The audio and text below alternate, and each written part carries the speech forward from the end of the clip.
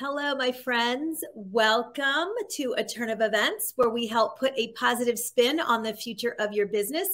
I'm Annette Naif, the CEO and Creative Director of Naif Productions. We are a strategic event production company specializing corporate, social, nonprofit, and weddings. If you are looking to produce an event or a wedding or conference, gala, retreat, whatever that is, please reach out. We're happy to consult with you and also help you produce your event. If you are a wedding and event planner and you are looking to start your own wedding or event business, you must join us over at the Event Planner Society Facebook group. Great people over there. And I'm going to be launching a masterclass actually in August. You are not going to want to miss this. If you're looking to start your own business, how to get clients, what do you do when you get the client, and how to price your services. All really big things that wedding and event planners ask me all the time. How to get clients, what do I do, how do I talk to them, all that great stuff. Event Planner Society, join us over at the Facebook group. My next guest, very excited to talk to him, is Robin Hills. We are going to talk about how to slow down to speed up in business. Event planning is fast all the time, and I can't wait to talk to him about this. Robin Hills is the Director of Ei4Change, an emotional intelligence for change, a company specializing in training, coaching, and personal development, focused on emotional intelligence, positive psychology, and neuroscience. Robin has over 40 years business and commercial experience helping executives and leaders develop business performance through increased self-awareness and understanding of others. In his work, he uses internationally recognized profiling tools to assess type, trait, behavior, and emotional intelligence. And he also is the author of 2 books in the Authority Guide series. Robin, welcome. Annette, it is wonderful to be here. Thank you ever so much for having me on your show. Yes, thank you so much. I'm very excited to have you. I love the background. Where is that?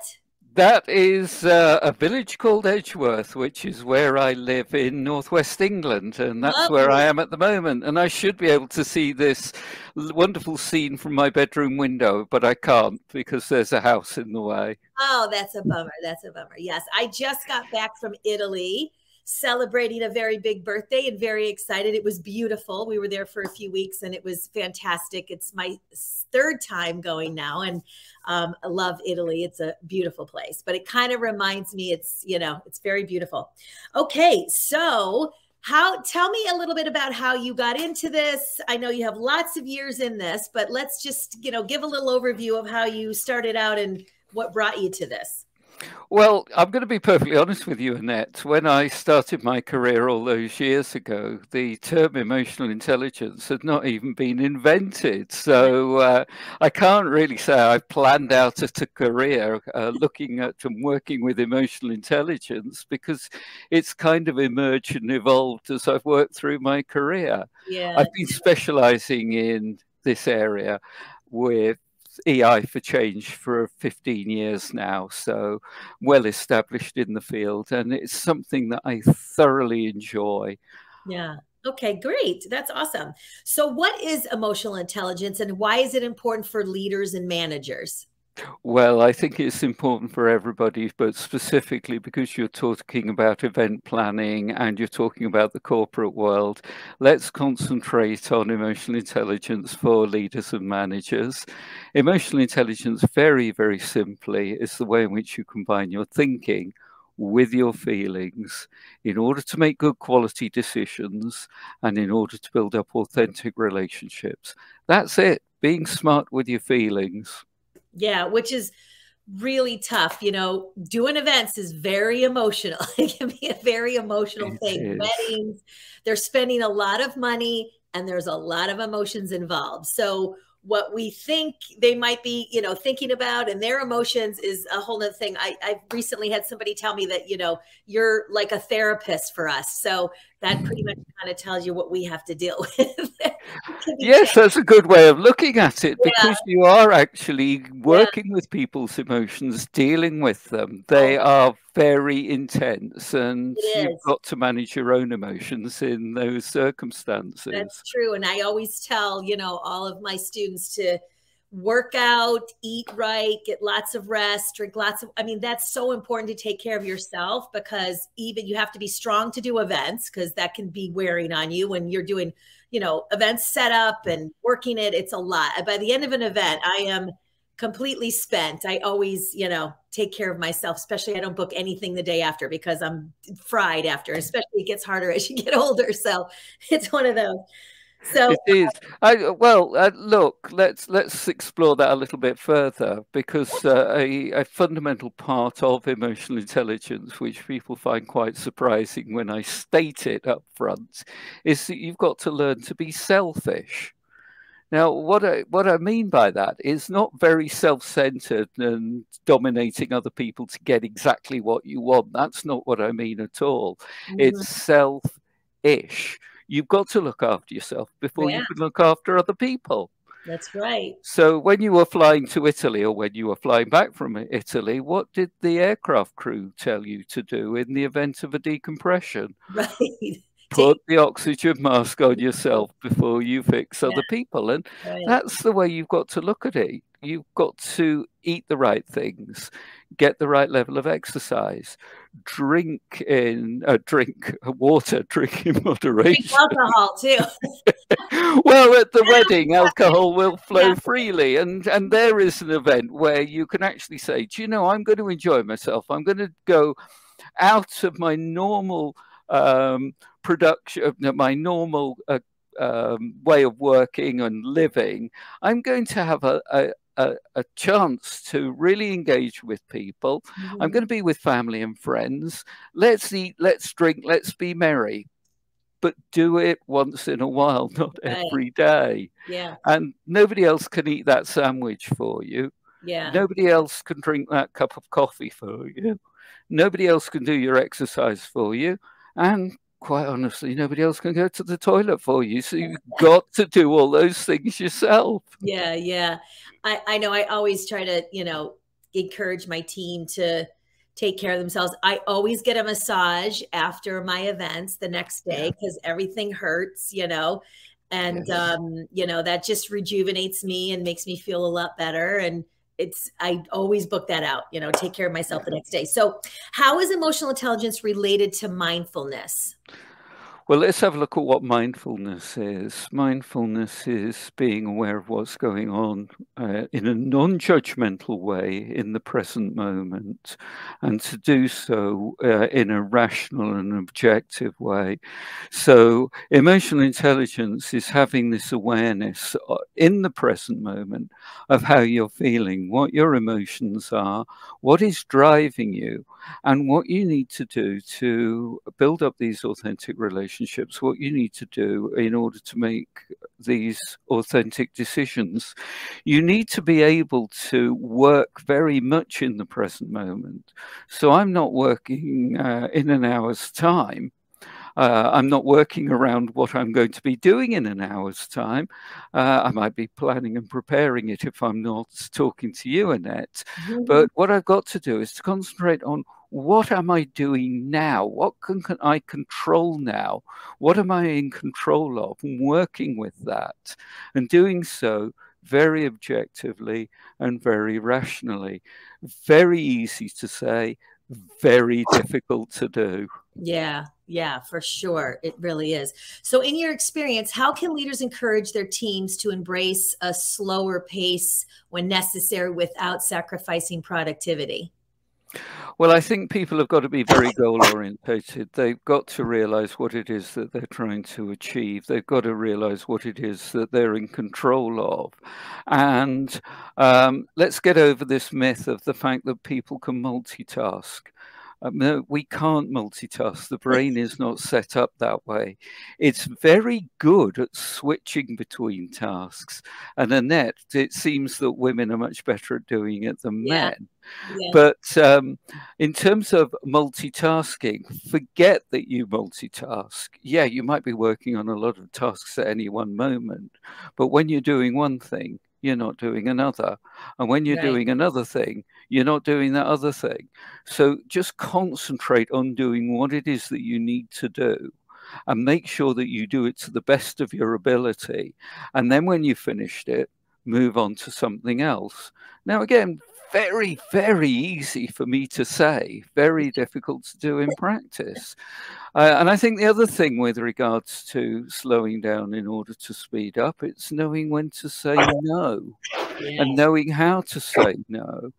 And a lot of people will talk to me, oh, I must be customer focused. Well, yes, you must be customer focused.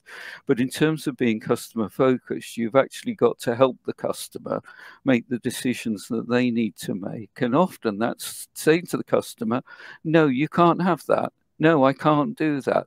No, that's not possible. Let's see what it is that you're trying to achieve, and let's see how I can help. And then it's knowing what your limits are. And the other important factor is in terms of speeding down, slowing down in order to speed up, is understanding other people's urgency and not taking on board other people's urgency. Right. If something is urgent, why is it urgent? If it's down to somebody else's bad planning, then it's not my responsibility. So you've got to learn to turn around to that person and say, no, I can't do it. I haven't got the time. Yeah. This is what I can do. And then negotiate around that. Right. When I know this, when I first started, I've had my business 13 years now.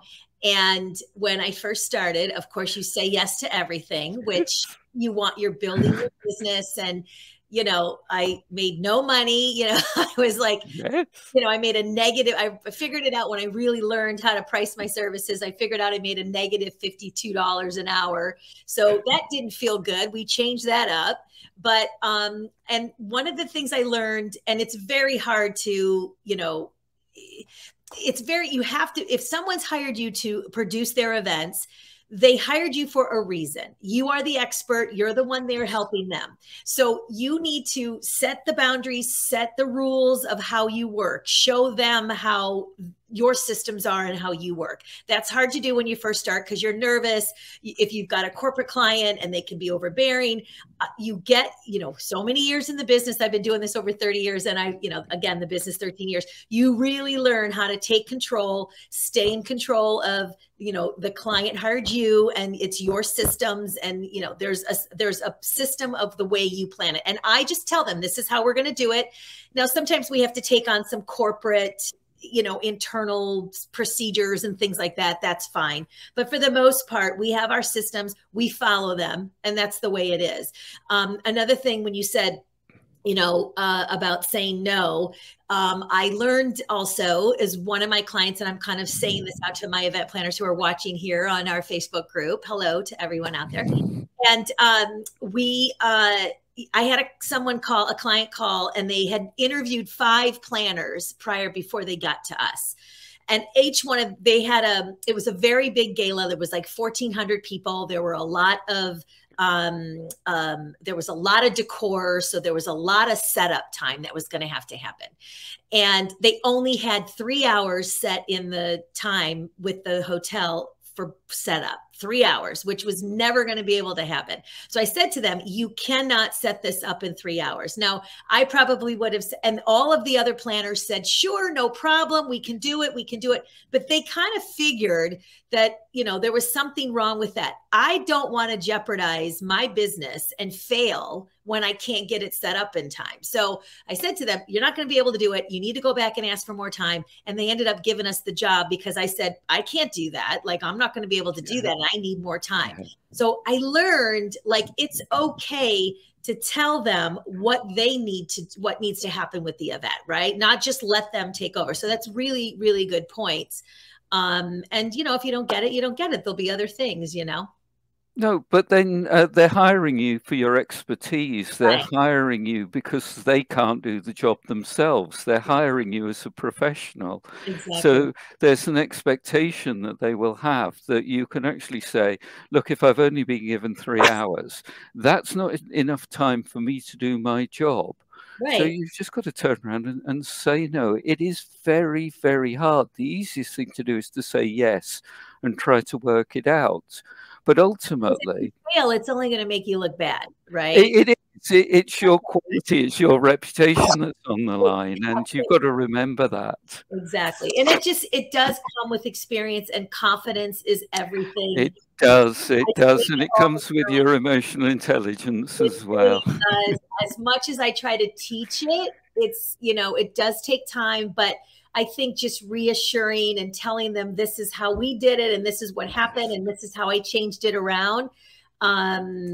Listen, I always used to say, fake it till you make it. It was, it was so true. I would be like, oh yeah, get on there. And I had my business like 5 minutes, and I'd be acting like that. I did events for a long time. I wasn't smooth in running the business, but you learn. It just, you have to start somewhere. So everybody learns. So it's fun to look back on all those experiences now. And, now my closing rate is really almost 100%, which is great. But I remember the struggle of, I just didn't want to lose this client. No matter what. Right. And that's it's not always a great thing. So. It's not, but Annette, can I reassure everybody who's listening here that everything that you have talked about is standard and fundamental in every business? I can really relate to everything that you've said, and I don't work in wedding planning. I work in the field of emotional intelligence. Yeah. So I've been there too, and I'm still faking it whilst I make it, but I've been doing it for 15 years. Yeah, I mean, it's so funny. And I think that's every entrepreneur goes through all of that. So they do. They do. I had no idea. I knew the word. I didn't come from a family of entrepreneurs. And there wasn't, back in the day before I started my business, there weren't a lot of entrepreneurs, it was something that, people, millionaires, basically, there's so many of those now, but there weren't a lot of that. That wasn't a thing back then. So, but it's changed so fast. Social media is definitely making a big difference. Yes. And the online and the way we work nowadays is so different. So, but it's, everybody goes through it. We all have to go through it. So, we're all in the same boat, but it's just, I think. But look at it as a learning experience, and this is where you build up your expertise. And what people will now see from the two of us when we are professionally working at our optimum, we're like a swan gliding across the lake. Yes. And that's what people will see, a high level of professionalism.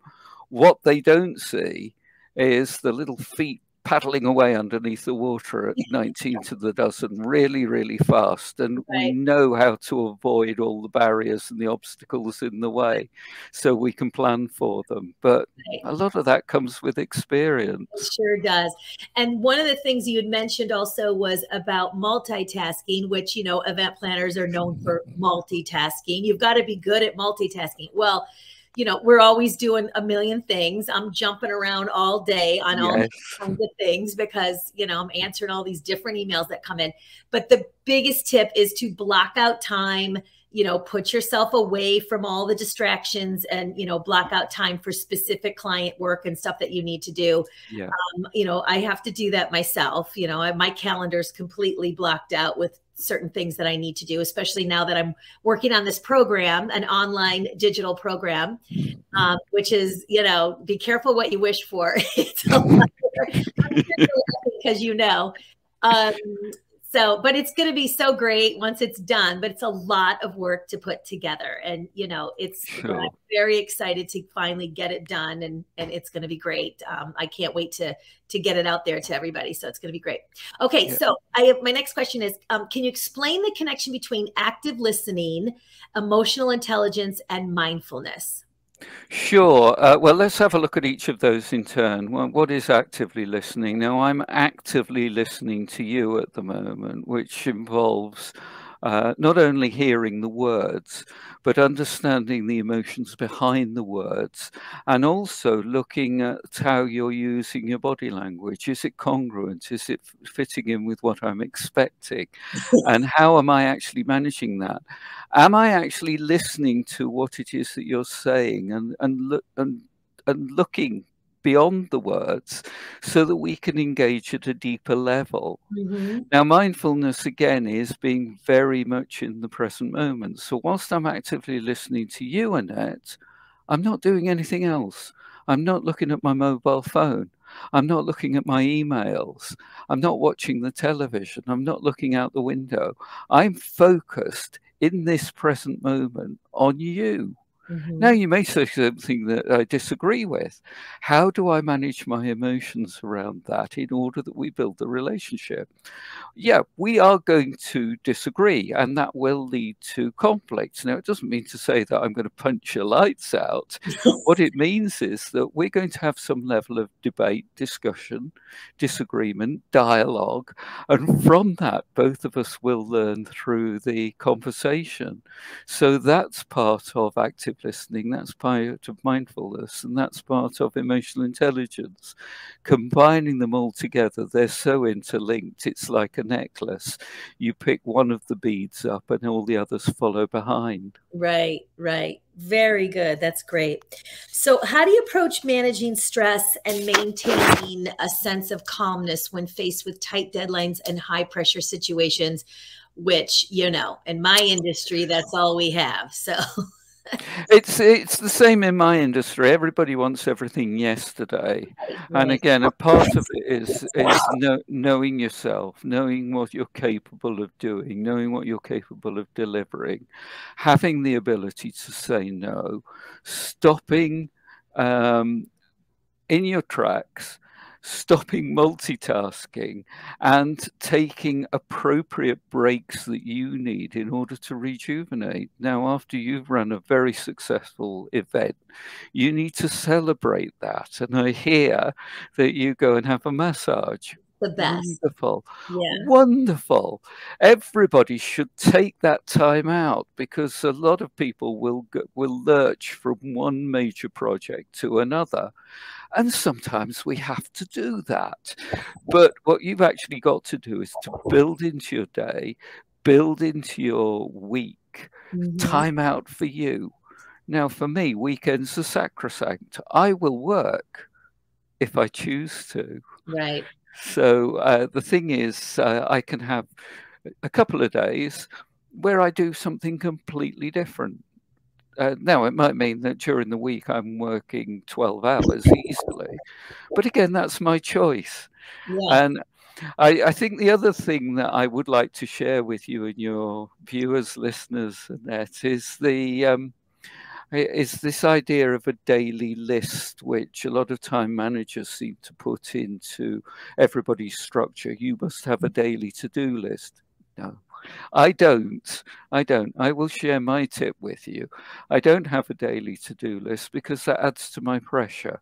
Right. I have a weekly to-do list. Yes. By the end of the week, this is what I will have achieved. And then I fit each task into the week according to my energy levels. Right. Do I want to do this task? Have I got the energy to do it? No, I don't want to do the task, but I've got the energy. Let's get it out the way. Right.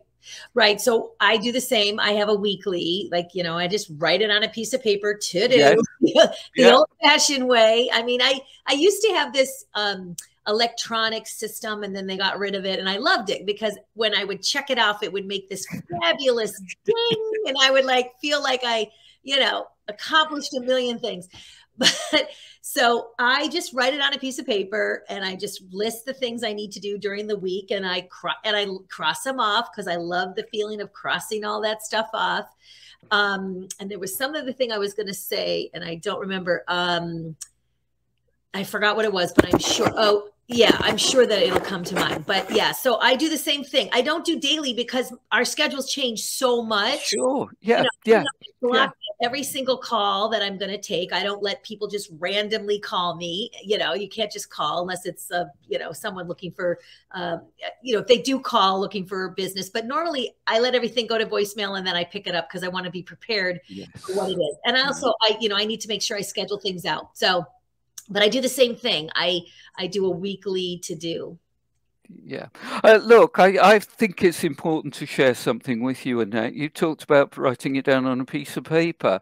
Do you remember? Well, you probably are. You're not old enough. You probably don't remember filofaxes from the 1980s and 90s. Yes, I do. I've gone back to using a filofax. Yeah. And the reason why I've gone back to using a file of facts is I thought, oh, I'll use all these electronic WYSI systems because Yeah. they'll make me a lot more efficient. And they do. They do when they work, Yes. but then they stop working. And you've got to have a backup. So yes, I use Calendly. I use a whole host of email systems. I put things into my electronic calendar, but they lose them. They change the times. Now, if I've written it down in my Filofax, I have to physically rub it out so the Filofax doesn't lose it. The Filofax doesn't change the day, the date, or the time. And so it doesn't cause me any problems. Now, I know that it's an archaic system, but it works for me. For you, Find out what works for you. I say yeah. that all the time. You know, I have my team that we have our systems, certain specific systems, but I say to them, if there's something that works better for you, just let me know. And, you know, I'm open to changing things, or you can do it your way. And we don't have to necessarily do it mine, but you know, everybody works a little bit differently. I try not to have paper. That's one of my things. I'm paperless. So unless I have to review a contract, I have to print it because I can't review contracts online on the computer. But yeah, you're making me remember the Rolodexes, you know, when you used the used to roll back in the day. Gone are those days now, but and some people still have it, you know. Some people still have flip phones, and we never even had phones. So it's kind of memory. This is it. It's back to this emotional intelligence and this self-awareness. What is it that works for you? And understand what works for you. And if somebody comes along and derides it, oh, it's very old-fashioned or whatever. Yeah, if they can show you a better way of doing it and it works, then move over to it. Right. But if it doesn't, stick with what you've got. Find out what works for you. Exactly. Exactly. So how do you approach managing stress and maintaining a sense of calmness when faced with tight deadlines? Did I ask you that already? You have, but I would also like to say you've got to find out what it is that de-stresses you. Now, you can see this wonderful view of where I live. I am incredibly lucky. So every day I will go outside and walk in nature if the weather is allows me to do that. So what is it that nourishes you and energizes you? How can you re-energize yourself? And again, that's part of self-awareness. Build that time into your day. A lot of people find that at the end of the day, they are so shattered. All they want to do is to flop down in front of the television. That's great, but don't do it all the time. Right. Just, well, I work out in the mornings, because if I don't work out in the morning, I won't work out at night because I'm beat. You know, I want to flop down and watch some little TV. I'm not a big. There are a lot of sports on in my house, so you know we've been watching a lot of Yankees, which aren't doing very well. We're not very happy about that, but I am a big Yankee fan. So I have to get my morning routines in. I don't book anything until before 10 o'clock.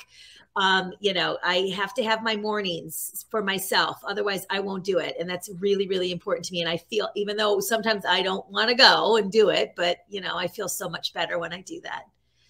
And this is part of, because there's so much going on. I'm running a business and I have a team and I have this course and I have events and I have clients, you know, and my home life, and it's a lot of stuff. So it is. And it's all part of this self-awareness. It's knowing yourself. It's knowing your peak times of the day. Now, for me, between 7:30 and 9 o'clock in the morning, I am working on emails because I know I can deal with the most contentious email that comes in and I can fire off an emotionally intelligent response at that time. Any other time of the day, and the email pings in, I might read it, but I won't do anything with it if I don't want to. Because nobody is going to die. The world is not going to implode. The stock exchange is not going to crash because I haven't sent an email. I know. It's a very good point. And that's what I was going to say earlier that I forgot about was I don't review contracts. So if I have to do anything with numbers, something like that, I do it early in the morning because my brain is fresh. At night, I can't be putting budgets together and reviewing contracts and all that. So I do it first thing in the morning. And you're right. You don't have to respond to every single email right away. Sometimes I'll read something and be like, oh, Lord, here we go again. And then I flag it and put it away. And then when I read it again, it doesn't feel so big as it did when I first read it. So, you know, it's always good to, if you, those kind of emails that you get are, you know, if you're feeling emotional about it or something's happening in that email that you might not say the right thing the first time, put it away, go back later. You don't have to answer right away. And I'm guilty because I don't have any emails in my inbox. I'm one of those girls. And it's hard. I see people with like 14,000 things they haven't opened, and it makes me want to, oh my goodness, it makes me nervous, but I just work everything or I flag it. So, you know, that's me. That's how I work. And I try to teach my team to do the same. So I'm sure it is. Well, I'm one of those girls that have 30,000 emails in their inbox, and I've read all of them. I've looked at them, but I just keep them there. And I've got systems within my email system to make it work for me. Yeah. So we're different, Annette. You have a different way of doing it. I have a different way of doing things. We're successful entrepreneurs because of it, rather than being despite it. That's funny. Okay, good. So what strategies have you found effective in creating a culture that values reflection and mindfulness? Well, I think culture comes from the leadership, and the culture of Naif Productions and the culture of your business comes from you, Annette. You set the framework, you set the guidelines around which people will work. And anybody who is being very successful with you is working within those guidelines and frameworks. So in terms of going back to that question, what strategies have I found in creating a culture that values values reflection and mindfulness? It's taking the lead from you around how you value reflection and mindfulness. And a lot of work that I do with senior leaders is actually saying to them, you are responsible for the culture. You are responsible for the emotional climate within your organization.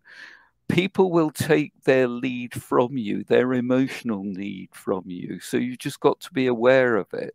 Right. So what reflection and what mindfulness are you practicing in order to build up the team and build up the culture in an appropriate way? Yeah, that's so true. I'm all about having fun, but I'm also very serious about doing a great job and getting the job done. So, you know, that's something that everyone knows in my team, and they need to take their vacations and be with their families, and family comes first and all of that. So, you know, even though we might be crunched and it's, oh my gosh, but you know, this vacation that I took was the first time I took a vacation and I had my team take care of everything, and I did not work. I mean, I was planning my own birthday party the following week when I returned. So I was getting a few texts from my team, but other than that, I didn't. I was set up that way. Now that took a long time for me to get there, right? It doesn't happen overnight. You're first starting your business. You have to be involved the whole time. You're not going to necessarily have a team right away. But I'm fortunate now, after so many years, I do have a lot of people that are taking care of me and helping me with this. So I'm fortunate to do that. It's hard because, you know, I'm a maniac on the emails, and I'm a maniac making sure everybody gets customer service is huge for us. So, you know, you just have to be aware of that. But it's good to know the balance of that, you know. So how are emotions involved in driving the climate within an organization? And I think we touched a little bit on that, but let's talk about that. Yeah, let's unpick that a bit further, because we know that planning weddings are incredibly stressful. Yeah. And again, the team will take their lead from you. You're setting that emotional climate. So if you are incredibly stressed and in panic mode all the time, people will pick up on that panic, and some people will work very positively with it, but a lot of people can't work positively with it. Right. So you've actually mindfully got to go back and think and reflect, how are you reacting when things get tough? Now, if you're angry all the time, you can't expect a happy team working for you. So true. So if you're angry with the client because they've set you a set of objectives that are unattainable, then you need to deal with that with the client, not with the team. It's not their fault. So how do you work with and how do you manage your anger? This is all part of the self-regulation component of emotional intelligence. Right. It's a lot. If you want your team to be happy, what is it that you need to do emotionally to create that environment, to create that climate for them to be happy? Right, right. I always say it starts at the top. I know when I was in corporate for many years, you know, if the top wasn't good or happy or, you know, it was a nightmare. But I always tell my team, you know, when we're on with the client and the client's there and we're setting up, don't tell them any problems. Don't go to the client and say, oh my gosh, the linens didn't show up, or, you know, the backdrop fell down or whatever. It's not the color you want it. Don't tell them anything. Always come to me and we will resolve the issue before they even know it and something happens. And, yes, you know, and also I don't allow, if anybody isn't right with my team, I need to know, right? So if we're on site, we're setting up and someone's not being right with them, they're being rude to them, or they're being difficult with them, they come to me, they tell me, and I'll take care of it. So, and I always do it in such a nice way, because I always like to listen. Everybody's important. I have 100 people coming to set up an event, and I make sure that every single one of them feels like they're just as important as the next person, which I think is very, very important, because, you know, they all have a job to do. And I work it, I'll jump in and sweep the floor and mop up the whatever. I do all that. But, you know, I used to move tables and all that stuff too. I let everybody else do that stuff now. But, and now with all the unions, you can't touch anything. So it's like a big deal, but it's a nightmare. So, but it's really important that I try to, you're so right about that, is setting the tone with your team, that, you know, we're here to have fun, but we're also here to get the job done professionally, right? So sure. I know there's a fine line, right? There can be a fine line of having fun and not being professional, and that's really, really important. That you know, but don't tell the client anything. I've had that happen before, when someone on my team early on went ahead and told the client something happened, and I just about died. But you know, you learn. That's just the way it is. You just tell everybody not to do that. You assume people aren't going to do that, but you can't assume. You got to make sure that you set the ground rules of what's going to happen on the site with the client. So I think. Well, you also talked about having fun, Annette, and I think we need to understand that, because when we are working in flow, when everything is going really, really well and we are being professional, it is fun. And a lot of people think that fun, or they equate fun with putting on a silly hat and a red nose and doing the conga around the office. That's not having we do that fun. all the time. What are you talking about? Yeah, well, you can do that when it's appropriate, and if you consider that to be fun, but actually professionally delivering to a client and resolving many issues and overcoming problems is fun, isn't it? Because at the end of that, at the end of the delivery of that project, you can actually reflect and think, okay, that didn't go as well as I wanted it to, but look at what we did. Didn't that go brilliantly? I didn't think it would go that well, but hey, we've all pulled together, rallied around, and we've done a really good job. I can enjoy my massage now. Yeah, exactly. And I always do, believe me. But here's the deal. When it comes with events, there's always plan B, C, and D, right? You're always the people don't know what's supposed to happen, right? Now you've got your rituals for weddings, but people run weddings a lot different. They don't do every single ritual that's normal for a wedding. So something might happen where it didn't happen the way we had planned it, but we did something different, nobody's going to be the wiser. So as long as it's not the major thing that the client needed, I needed to have these purple whatever, right? They have to get over it. Sometimes it just happens. Something happens. The truck didn't show up, or they had an accident, or I mean, things happen. So you just have to get past that. But no one knows is the wiser, and it all works out. It all works out in the end. So well, look, let me share with you something else. And I don't often share this, but this is a secret to my success. And you've just alluded to it. Okay, good. When I was a teenage boy, I was absolutely fascinated by conjuring, magic, and the greats such as Penn and Teller, and some of the British magicians that you probably wouldn't have heard of. But the important thing with regards to making a magic trick work is that you don't tell the audience what the outcome of the magic trick is. You let the magic trick unfold. Right. So if it starts to go wrong, they aren't aware of the fact that it's gone wrong. And if you've got the ability to recover and deliver the conjuring trick with panache, there you are, you've done a good job. Right. Now take that and apply it to your business. You know what it is that you're trying to achieve. It doesn't matter how you go about achieving it, but you don't tell people, well, we'll do it A, B, C, D, E, and F, because if it doesn't work out that way, then you end up with egg on your face. You end up looking silly. So the best thing to do is to say, this is what will look like when we get to the end point. How does that make you feel?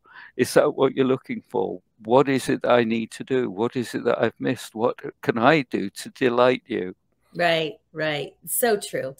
So how can leaders and managers work with emotions more effectively? Well, firstly, it's down to self-awareness. Firstly, it's understanding your own emotions and the impact that they have on other people. So if you've got a particular client that really annoys you, you need to be aware of that. So you don't come off the phone and then start shouting at the team. And that's a very silly, superficial example. Yeah. But it actually highlights the underlying principles of what I'm trying to say, and then chunk it up into the bigger picture. What is it that's going on in your life that's driving you emotionally? Because if there are things, and there will be things happening in your life outside of work that are causing you some emotional turmoil, then you need to understand that, work with it, and manage it appropriately. Again, easy for me to say, very difficult to do. It is. I mean, life gets, life happens. My father passed away last year, and it was right before two really big events. So he passed on a Friday, and that next week, Tuesday and Thursday, were big, big events. And I got thank God for my team. They helped me. And of course, my clients were very understanding, and I was there. I was in the trenches, and I think it helped me, the shock of it all. But that was the biggest thing in my life that had happened at the time, which was uncontrollable. Like, you had no control over anything at that time. Usually everything's scheduled out, but man, that was something else. And to have to go through those events and do all that. So, it happens. You just have to keep going, and so people around you are going to support you and help you. And it's just part of life. Things are going to happen. So emotions are flying for sure when that stuff's happening. It is, and let's have a look at some other things that goes on in life that we don't often talk about. We all have to go to the doctor at some point. Right, we all have to go to the dentist. I have to go to the audiologist because I'm deaf, so I have to schedule in hospital appointments. I had a call this afternoon from my hairdresser. She's had to cancel an appointment because of a death in her family. Right. But we all have to go and get our hair cut. We have to do the washing. We have to iron our clothes. I know, right? We have to do the same with our beds. Look, these are all part of life. Everybody has to do it. Yeah. And it doesn't matter whether you're the CEO of a major billion-pound organization or whether you're in a startup not earning much money. Right. Everybody has to do these things. So you actually have to factor them into your working life, whether you like it or not. Yeah. And that's the thing. I used to be afraid to say, you know, I'm not available at 10 o'clock on Friday, right? I would try to move things and that. I was like, no. This is, I'm not available because I'm getting my hair cut. I don't say that, but, and they don't know what they're doing. But like, there are things that, you know, have to happen in your life. You still have to live a life, right? And take care of yourself. So, well, this is it. This goes back to what I had talked about right at the beginning. It's about being self-ish. Understand yourself. Make sure that you do the most important things. Crikey, if I didn't go to the audiologist to get my hearing aid sorted out, I couldn't hear anybody. Therefore, I couldn't work. Yeah, and you couldn't hear this conversation, right? So yes, this is it. So yes, okay. I've got a factory going getting more batteries for my hearing aids. So all of these things are vitally important. Yes. And then look at our cars, look at our automobiles. They need servicing. We need to put gas in them, or we need to charge them if we've got an electric car. All these sort of things, they need servicing. We've got body work that needs doing. It needs cleaning. All of these things need to happen. This is life. These are things that we have to mindfully build into our working day, into our business, whether we like it or not. That's being mindful, and that's being emotionally intelligent. Yes, that's so good. So how do you foster a sense of presence and focus at work, especially when distractions and competing priorities abound? And I think we kind of touched on what those are, but you know, how do you have a sense of presence and focus? Just recognize what it is that you're doing at that particular moment in time and work on it. Now, I was working on a number of projects prior to coming on to speak with you, Annette. This is late afternoon for me. That's right. So I've done a full working day, and I wanted to... Yeah, I wanted to complete 10 videos. I've got 8 completed. Wow, now, that's impressive. Well, a lot of that comes with experience. When I did my first video, it took 48 hours. The cat was dead. My wife and I were talking about divorce. The children wouldn't speak to me any further. But it took 48 hours. Nowadays, I can do a high quality video, and it will take me a couple of hours. But a lot of that comes with experience. Yes. So whilst I was doing that, I couldn't do other things. So I couldn't respond to emails. Right. Whilst I was doing that, I couldn't do other things. Now I've got some planning that I need to do, and I've got my accounts to work on. So I actually have to take each and every chunk of work, concentrate on it, not worry about any other pieces of work, and learn to prioritize what is important within my business in order to make it and keep it successul. Yeah, that's so true. I'm about to venture down the video roads. I do this, but I am going to be creating more videos where I'm teaching and for my students, and a lot more just about what I'm doing for everybody. And, so I have to schedule out, and we're going to, we're putting all the strategy together of we're going to plan it all out. And then I'm going to do the videos. And so I'm excited about it, but it does take like the thought of, planning out a day and putting my videos. I know once I do it, it's not going to be so bad, because I can talk about events all day long, but and the business and that. So once I get started, it's hard to shut me off. But it takes some scheduling, and it takes some discipline to really, discipline's a big thing in being an entrepreneur. You really have to have a lot of discipline in so many ways. Of all the things we talked about, today is a lot of it's discipline. It is, and look, a lot of it is fear of the unknown. We will put off jobs that we don't want to do, or that seem impossibly big. Right. And I'm a great advocate for giving it a go. And once you've actually broken the back of it or you've started to do it, you will find that you will get a natural energy from it.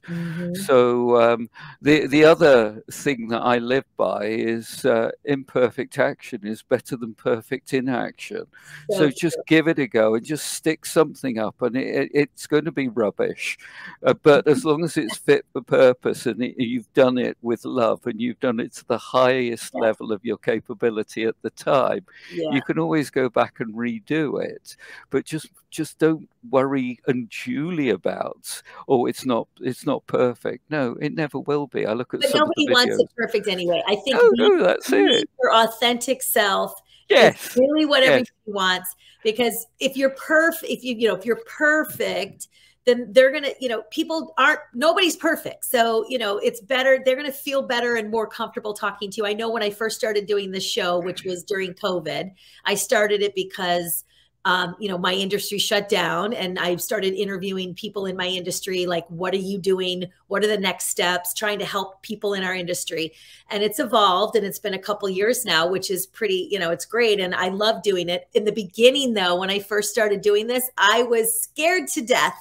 I was like, I cannot get on video. It's the worst thing ever. I can't do it. And, now I enjoy it and I love it and I love talking to people. So it's funny though. But again, just doing something, get you practice with it, and it becomes second nature. Everything, like when you first got a new phone, and when you first, all new stuff becomes old hat. So it's just go ahead and jump in, and who cares? Because I just did some videos and I criticized them. We're the worst critics of ourselves. And I criticized we were too dark, and I didn't like the way I looked, and I was too close to this, and and I want my hair, and girls are crazy. So boys are crazy too. They just might not express it the same way. So, I was, it's hard. It's hard to get on video, and it's, all kinds of different things. But once you do it, and honestly, if you're just being your authentic self, and it comes from the heart, people are going to see that, and that's what's really important. It is. Annette, you've actually come out with the key word there, and you've used it a couple of times. Just forget everything else that was said around it, everybody. The key word is authentic. Yep, authentic. So thank you so much. I mean, I have a list of so many things that we could talk about, but I don't want to take any more of your time. You got to go out to that beautiful background there you have there. Really enjoyed talking to you. How can people find you? Oh, Annette, it's been wonderful. Thank you so much for having me on the show. I've really enjoyed it. And time just has compressed down. So, crikey, we've almost been going an hour. I know. Isn't that amazing? Because I thought, oh, it's only 5 minutes. Well, it isn't. It was a really, really good concentrated conversation. So thank you. How people can get hold of me, I have a Facebook group, which is my Emotional Intelligence Lab. Feel free to come along and join. You can find me on LinkedIn, Robin Hills. That's ROBINHILLS. Very easy to learn and remember. Not so easy for everybody to say, I found. So, also you can find me at the Ei4Change website, that's EI4Change.com. That's awesome. And Christy will put that in the, she's already put your LinkedIn's in the chat. But what is it specifically that you do, and who is your ideal client? So people are clear on who it is that you work with. I have a range of online courses. Okay. I have between 2 to 3 dozen online courses based around emotional intelligence. My ideal client is anybody who is interested in learning about themselves, learning about emotional intelligence, and learning about how they can apply emotional intelligence in business. Now, I can't define a particular client as being a certain age, a certain group, a certain gender. It's anybody and everybody. Anybody and everybody who is interested in emotional intelligence. Okay, wonderful, wonderful. So Robin's information is in the chat. Please reach out if you want to talk more about this or learn more about it. Check out his online programs. Obviously, you know what I'm going through right now doing my online. So you can appreciate that. Thank you so much. Loved having you. Thank you all for joining us. And let's talk. We'll get back next week and we'll talk about more great stuff. All right. Take care. Talk to you soon. Bye-bye. Bye.